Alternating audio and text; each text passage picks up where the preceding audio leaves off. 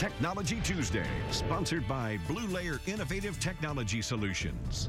TxDOT released a draft of a 5-year plan this week to create electric vehicle charging stations 50 miles apart on all interstate highways and every 70 miles apart in most other areas. Yeah, more people are taking a second look at electric cars because of the gas prices, but our Rich DeMuro found out the decision to switch to an EV involves more than just math.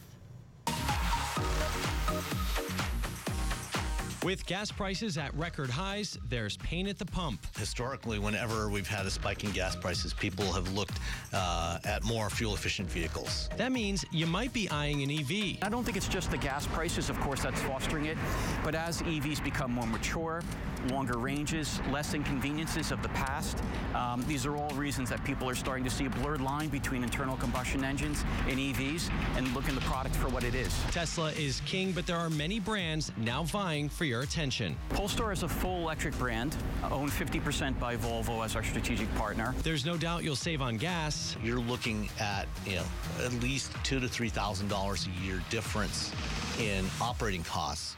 So it does add up very quickly. But there's a catch. You'll probably pay more for the EV itself, which is where incentives kick in. Only Tesla and GM aren't eligible for the biggest credits. For a lot of consumers now, it is still cheaper to buy an internal combustion vehicle, but it's not going to stay that way forever.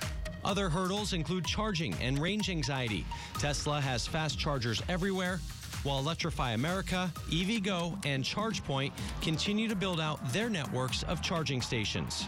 Plus, there are still many places where you can juice up for free. So what about the environmental impact? As long as you're not using coal to generate the electricity, any other source, whether it's natural gas, solar, wind, it all works out to a net positive for EVs. Even the batteries can mostly be recycled or repurposed. The big scale of it coming back and being recycled, of course, it's an infrastructure logistic question that has to be solved, but where I'm not worried about that we will solve that. Finally convinced an EV is right for you?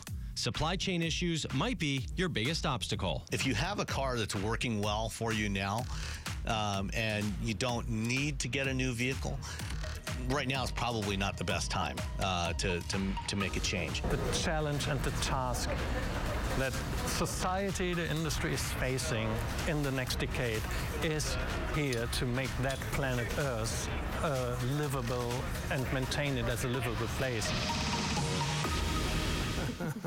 Horse and buggy right there, too. Rich DeMuro reporting. I was telling Brian during the story, though, I see so many more of them on the roads out here in Lubbock, especially lately. Horses?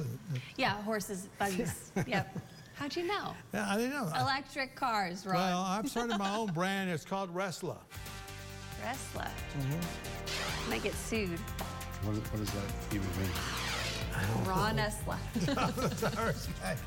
You asked me a straight-up question, I gave you a straight-up answer. I don't know. And temperatures today did reach a high of 96